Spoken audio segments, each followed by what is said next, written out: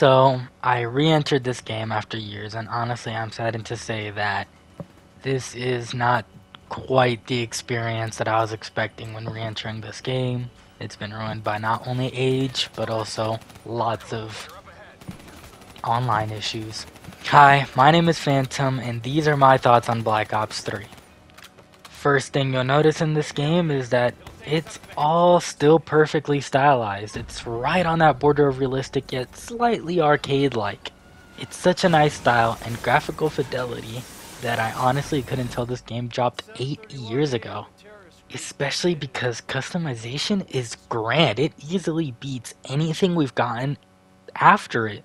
Because instead of forcing us with one skin, they give us multiple gears for different areas of the body, and I wish this was present in modern COD. Map designs are also flawless. They geniusly made maps that felt like you could both just walk around or use your exosuit in to match both people's appeals of, old and new.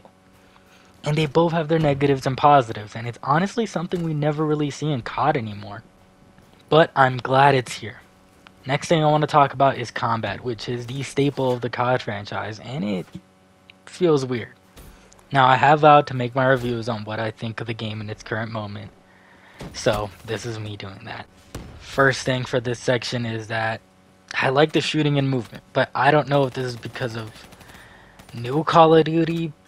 The game just feels so slow. I genuinely felt like a snail compared to anything that's released in the last couple of years, and finding a game on this is like nearly impossible.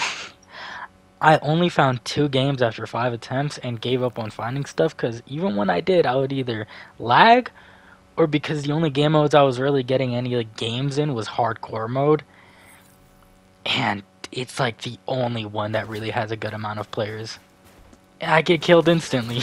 I suck at the game, but like I haven't played it in years at the same time, so it's just too much, But besides multiplayer, there's also campaign where gameplay felt okay, and the zombies mode, which honestly ascends the whole game. Without zombies, this game would have easily went down to like a 2. But zombies is so good on its own that it's impressive. Maps from old games have been transferred into this one in a cool looking remaster, and Shadows of Evil is pretty damn solid. Now, I feel that I need to mention the story because plenty of COD fans like it. This one isn't good. Like, at all. It's already a buggy mess, but it's just very hard to follow, and you'll feel yourself going to sleep every time because you just don't give a shit. Because this game gave you 0 reasons to give a shit. I find it to be so sad that this is the only COD campaign I didn't even like slightly, because it seemed like it could have so much promise.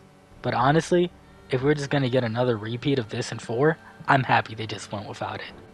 I mean, I just feel like I can't even name a single iconic character from this story besides, I don't know, I guess Taylor, but that guy, you're like focusing on him a lot, especially in the beginning, so I don't know, I just didn't really like this.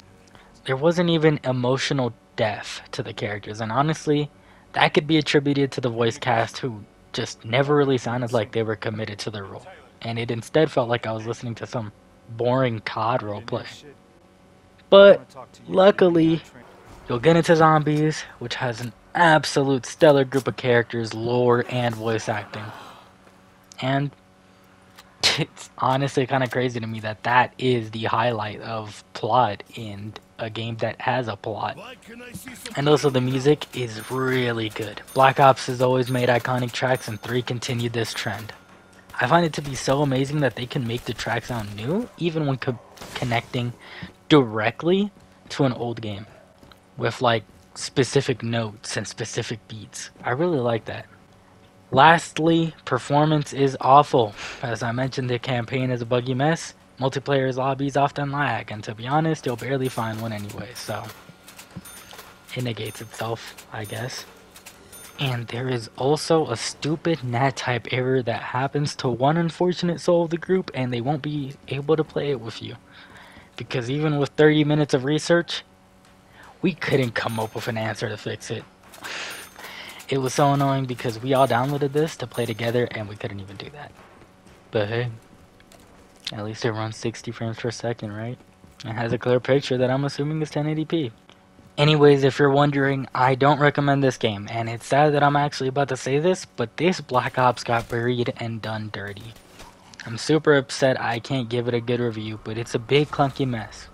And the only things helping it is zombies, music, and if you can even get into it, the multiplayer, being the only key things keeping this game up. I give it a 5 out of 10. If it wasn't able to even run zombies, holy shit, it would have just been way lower. But this game is honestly a plague that I can't wait to delete off my console. If you somehow still want it, I'll leave that link in the description section. Any questions or concerns will be answered in the comments below. If you enjoyed this review, please drop a like, and if you want more content like this, please subscribe. That's it from me. Thanks for watching and enjoy the rest of your day. Also, keep doing great things. You're good at them.